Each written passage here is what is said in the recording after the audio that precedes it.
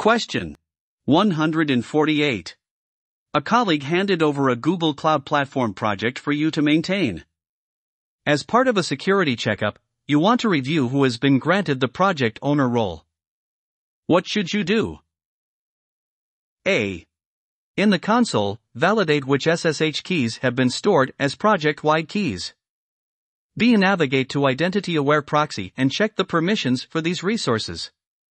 C. Enable Audit Logs on the IAM and admin page for all resources and validate the results.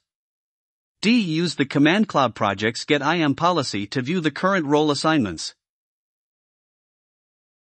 Now take 10 seconds to think about the answer.